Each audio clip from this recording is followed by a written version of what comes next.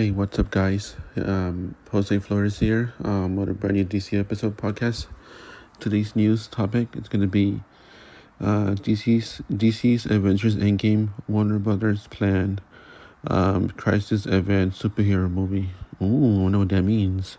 Here's a few things of topics of the events of the upcoming future projects for DC. This is what it's gonna say here. So let me read you guys here a little bit of those topics. Okay, I have a few here. Let me see. Oh, DC has been trying to get its own cinematic universe of the ground since 2013's Man of Steel. In an attempt to replace the MCU's incredible success, Marvel Studio has only continued to grow in those years haven't been released many successful movies. I mean, I know Marvel is doing good right now, but hey, Marvel has a lot of movies ahead of us, so why not DC? I mean, Marvel has so many movies right now planned out for the upcoming future and stuff like that. That's awesome. But I'm not a big fan of Marvel, but what the heck. Several blockbuster crossover events, most notably the record-breaking Avengers Endgame. Events have always proven to be a major piece of the comic book puzzle. When it comes to both Marvel and DC, the farmer's best-known events include the Election to Civil War, the Infinity Secret Wars, the Avengers versus X-Men. Ooh, that's pretty cool. Imagine the Avengers versus the X-Men group. Oh man, that'd be a whole different story. Oh my god, that'd be like, I don't know, that'd be mind blowing. I would not see that. I don't know. Okay, this is right here.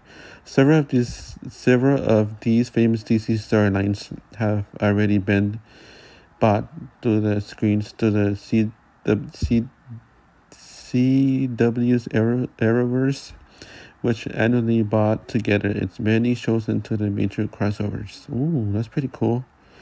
After more than 5 years of build of 5 shows and countless heroes came together in 2019 for on Infinite Earth, multiverse. I'm sorry, guys, I can't speak. Because of my teeth, I got some braces on. Dreading an event reveals the sequel of an event in Avengers Endgame. Oh, pretty cool. Avengers Endgame. That's pretty cool.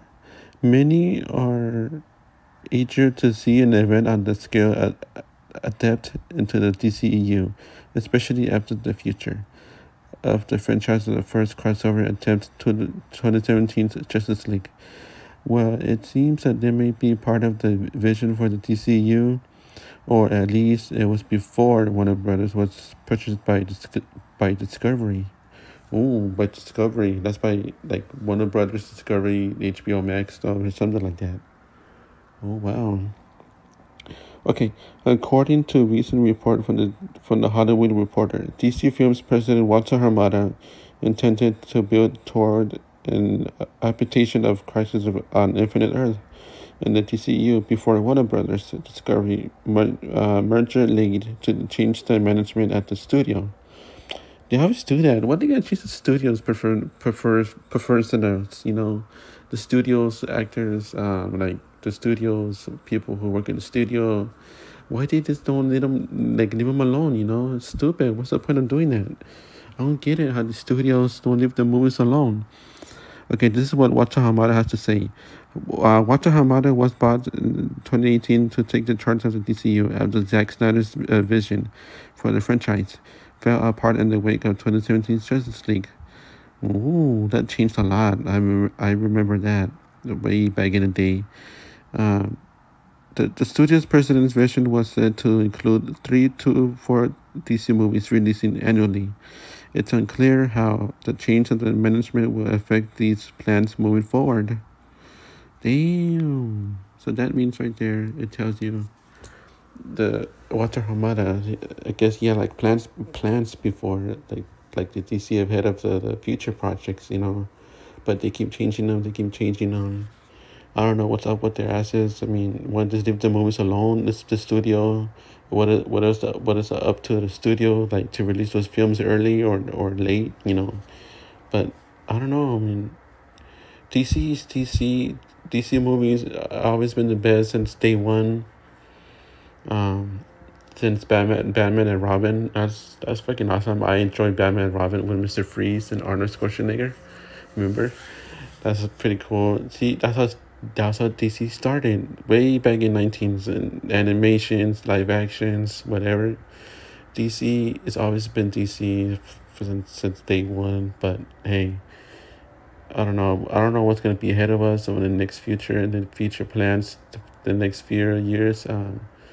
I don't know, but there's still plenty of DC movies coming out in the next coming years, the next coming months. But hey, we just gotta be patient, guys. But that's how DC it is. I mean, I don't know.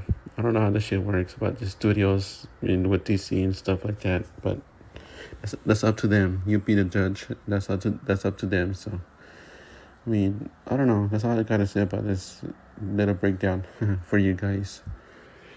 But anyways, that's all I gotta say. Peace out, guys, and don't forget to subscribe to this channel. I'll be updating you guys for DC updates news like this, and see what happens. All right, peace out. Don't forget to like and subscribe. Thank you.